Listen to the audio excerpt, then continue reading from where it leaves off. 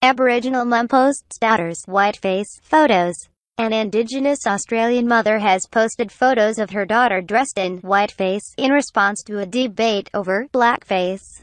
Last week, a young boy in Perth attended a school event with his skin painted black in tribute to his idol, Australian rules player Nic Naitanui. The incident sparked furious discussion on social media. Bec Bee, who is of Aboriginal descent, said there were double standards, inflaming racial debates in Australia.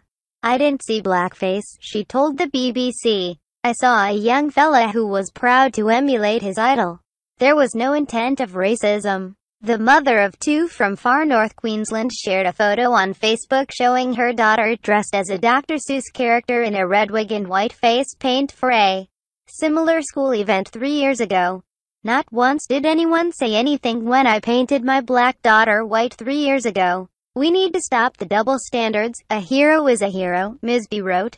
She suggested the boy would likely be scarred by the controversy surrounding his innocent admiration for a sports star. Ms. Bee said, "I showed my daughter the article about the young boy. She said, 'I'm proud that he wants to be the same color as me.'" She said she did not believe the Western Australian mother at the center of the debate had any intention of offending people.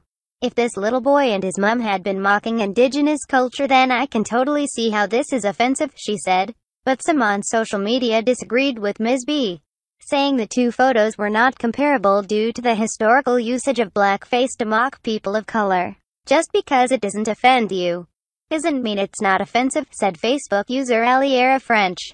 The mother of the child who dressed in blackface last week said her son regarded Mr. Naitanui as his idol and he wanted to dress up as him for Book Week. Mr. Naitanui, who is of Fijian heritage, said on Twitter that he did not believe there was any intentional offense but said the mother should reflect and choose an alternate method next time.